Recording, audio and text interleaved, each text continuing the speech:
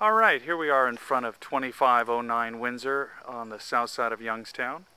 This is a 4-bedroom, 2 full bath bungalow on concrete with central air. Okay, I just finished the renovation on. You can see the immediate neighborhood. Okay, we actually own 2 or 3 others on Windsor in this area. We like it.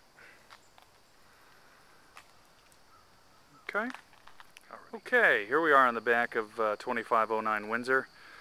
You can see it has white vinyl siding. It does have a central air unit there on the back patio. And we did a repair on the roof there above the garage. Okay. You can see here, it's got a woodsy backyard area. Okay. Okay, here we are on the inside of 2509 Windsor. You can see we've got all new hardwood floor here in the living room. Got a stone wall there over against the one side. And we make our way over here into the kitchen.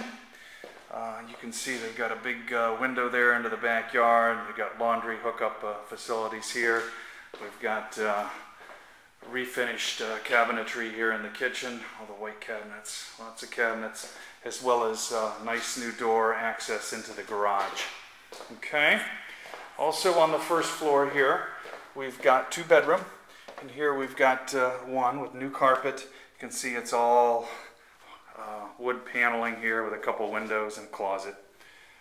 There is a full bath here on the first floor as well.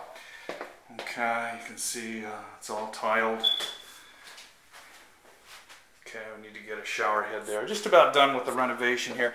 The furnace is on the first floor here along with the hot water tank. The furnace is older, but it may be functional for a few years yet.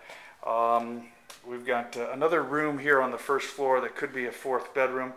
See, we've got new carpet in here and all wood paneling. And there's access, a new door there out to the patio in the back. Okay, coming up the stairs here, we've got 2 more bedrooms upstairs and a full bath. To the right here, you can see we've got a window, and they've got it all kind of naughty pine along the walls. And painted ceiling. We've got new carpet in here as well. Just a big bedroom. And then we have another full bath up here with tile, sink, commode, nice window there, and then a tiled shower. We need a shower head there as well. And then another, this is the 4th bedroom upstairs here.